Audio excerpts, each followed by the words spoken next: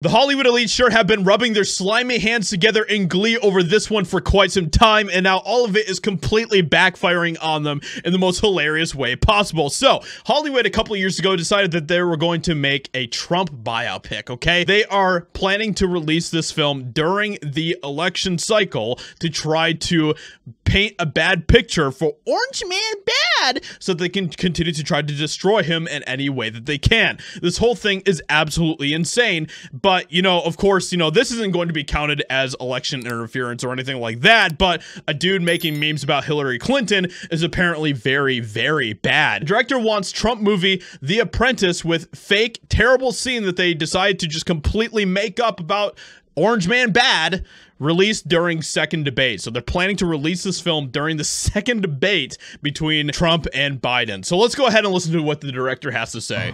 When we did this movie, everyone said, why do you want to make a movie with Trump?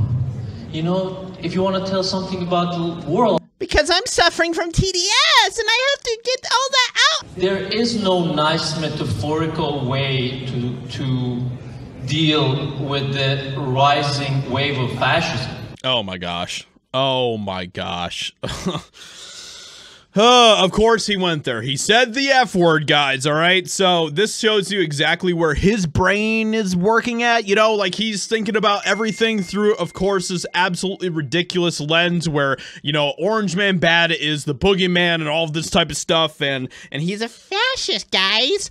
The only people I have seen being fascists for the past few years are the people who are silencing people who have opinions that they don't like, who are canceling people for having opinions and worldviews that they don't like. We are literally seeing that happening right now with Harrison Butker, where we are seeing all these Hollywood celebrities trying to destroy his life and silence him because he had worldviews and opinions that they didn't like. Social media, big tech, Hollywood celebrities, the government, they are trying to destroy anybody who steps outside of the narrative, questions things, all of that type of stuff. That sounds like those are the fascists to me. There's only the messy way. There's only the banal way.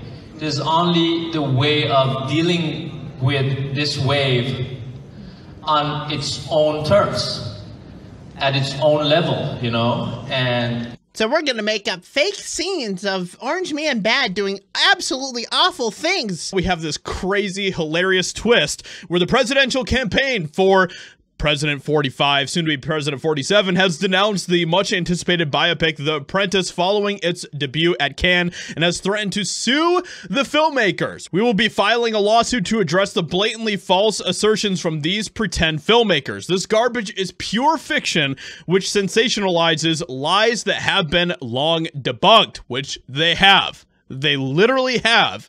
From Trump's first wife, who is the one who has been set up in this movie to be the victim. As with the illegal Biden trials, this is election interference by Hollywood elites who know that President Trump will retake the White House and beat their candidate of choice because nothing they have done has worked. They have this version of reality that they want to be true so badly that they will ignore all truth to try to make it seem like that is the truth, that is what reality is. So now, after all this has happened, okay, after they threatened to sue and all of that type of stuff, now apparently some of the people involved have been walking back some things about the movie. So Mariah Bakalova, who plays Ivana Trump in the biopic The Apprentice, is laughably claiming her smear of a movie is not a biopic. Suddenly, this movie is not a biopic, guys. It's just, you know, creative interpretation. That's all it is, guys. Well, the scene has always been in the script, and I think it's again important for the arc of my characters. And I try to look at this. This is not a biopic.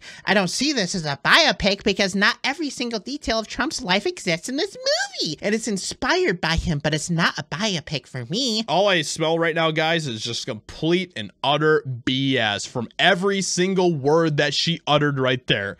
This is insane. These people are insane. So the whole drama around this entire story is getting more and more insane, and we're going to continue to monitor it and see what happens with all of this. Let me know what you think about this in the comments below. Hope you guys enjoyed. Leave a like, subscribe, and I'll talk to you all in another video very soon.